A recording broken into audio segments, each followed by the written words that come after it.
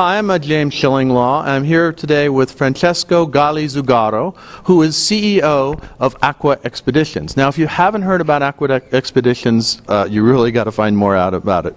It's one of the best Amazon cruise experiences in Peru. And I'll let Francesco tell you a little bit about the originations of the company and then talk to you a little bit about a brand new product that is just being announced. Francesco, talk a little bit about that. You have two ships now in Peru on the Amazon, right? Correct, James. Thank you very much. Yes, we started the company 5 years ago. We started building the Aqua that was built in Iquitos in northern Peru. These are customized flat-bottom river cruisers built to navigate the upper Amazon, so we only stay within the Peruvian Amazon. And we take travelers into a seasonally flooded forest, only accessible by water, doing what I consider to be the closest thing to an African safari experience in South America. These are water safaris, off on tenders, daily excursions, so something similar, actually a mixture between a Galapagos expedition and an African safari experience. Right. We launched the Aqua, which is 12 suites, in 2008, and then last year we launched the Aria, 16 cabins, 32 guests, venturing into the same wildlife destination. Where the highlights really are seeing pink dolphins, howler monkeys, sloths, piranha fishing, the works that you would expect in the Amazon, but without sacrificing the creature. And it's also a very unique design, your ships, right? Everybody thinks of river ships, which are all fairly new anyway, but yours are a little different, right? Yeah, they're totally contemporary, modern. They're not what you would expect of a river cruise. They're huge panoramic picture windows. They're all 250 square foot cabins, and they've been designed by one of the top interior decorators in Peru, a guy called Jordi Puig, who's renowned for boutique properties. And together with the Peruvian Navy shipyard, we put together what's sort of a new concept in upscale small ship cruising.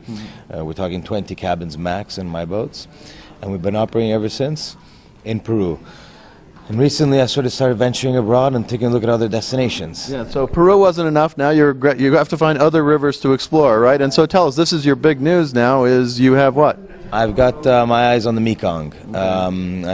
Besides being hyperactive and loving what I do, I looked for a new challenge, and I will find it in the Mekong between Cambodia and Vietnam. The Aqua Mekong will launch in January 2014, 20 cabins operating between Siem Reap, Phnom Penh, and Saigon. Offering my same guests an experience of a similar level of service, but on the opposite side of the world. Wow. Now, what is going to be different from your cruises? I mean, the Mekong is pretty hot right now. That's sort of the new river everyone wants to explore. But what's going to be your unique take on it? Yeah, I mean, there's amazing operators over there. All the big boys are there. I'm sort of the little kid on the block coming in there, but with a very specific demographic of clients. It's an existing client. It's an existing destination catering to 1.6 million tourists. Angkor Wat is, and that's the big draw. Angkor Wat is the Machu Picchu of Southeast Asia. And where I was based in Peru, catering off to the Machu Picchu clients as well in the Amazon, it seemed perfect fit for me. But the vessels are small. These are 60 meters, but only catering to 40 guests. Guide to passenger ratio of 1:1, so 40 guests with 40 crew. And all our excursions are shore-based or water-based excursions with a guide to passenger ratio of 8:1. Wow, it's a very intimate experience. Yeah, they're 320 square foot cabins, outside day beds, private day beds on the outside, in-room dining, and really world-class culinary experience because we're selecting from 2 top chefs that we're now selecting from Vietnam. That are already an existing name there. There'll be a sort of a celebrity face to our product there, and similar we did with Pedro Miel Schiaffino in Peru, which is now one of the top names in the culinary world in South America. No? Fantastic. Well, it sounds like a totally different experience that you're going to be offering, and I think your commitment to is you've moved your whole family over to Asia, right? I have. Obviously, this new venture requires my eyes and ears on the ground. I will be personally supervising the construction of the boat, like I have in Iquitos for the last 2.